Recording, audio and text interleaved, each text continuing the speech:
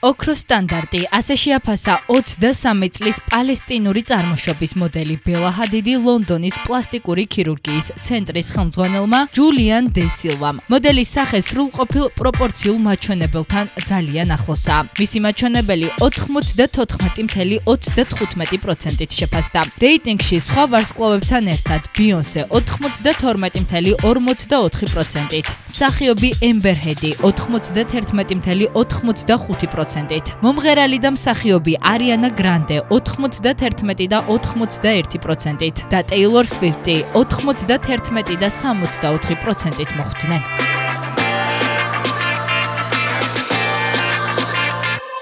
ჰოლივუდში ფილმ სკანდალის ჩვენება გაიმართა, რომელსაც მთავარი როლების შემსრულებლები შარლიზ ტერონი, მარგო რობი და ნიკოლ კიდმანი დაესწრნენ. როგორც ჩანს, გადასაღებ მოედანზე ტრიო ერთმანეთთან შეხმატკბილებულად თანამშრომლობდა. ვარსკვლავები კინოჩვენებაზეც მეგობრულად პოზირებდნენ ფოტოკამერების წინ. შეგახსენებთ, რომ ფილმი რეალურ ფაქტებზე აგებული და მოგვითხრობს რამდენიმე წლის წინ. Fox News-ზე მომხდარ სკანდალს, როდესაც ამერიკული არხის გენერალური დირექტორი როჯერ ეილსი ჟურნალისტებს სექსუალურად ძალადობდა. საბოლოოდ ის ამხილეს და მას თანამდებობის დატოვება მოუწია. მე ვერც კი წარმომედგინა, რა გადაიტანა მეგი კელიმ.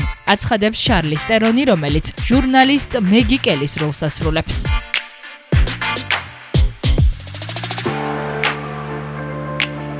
ცნობილი მსახიობის და მომღერლის ლენი კრავიცის ქალიშვილი ზოი კრავიცი რეჟისორ მეტ რივზის ფილმ ბეტმენში ქალი კატის როლს მოირგებს. სინჯაბზე მან ისეთი კონკურენტები ჩამოიტავა უკან როგორებიც არიან ანა დე არმასი, ეისოი გონსალესი და ელა ბალინსკა. ზოი კრავიც პარტნიორობას რობერტ პატინსონი გაუწევს. კომპანია ვორნერ ბროსის ცნობით ფილმის პრემიერა 2021 წლის 25 ივნისს შედგება.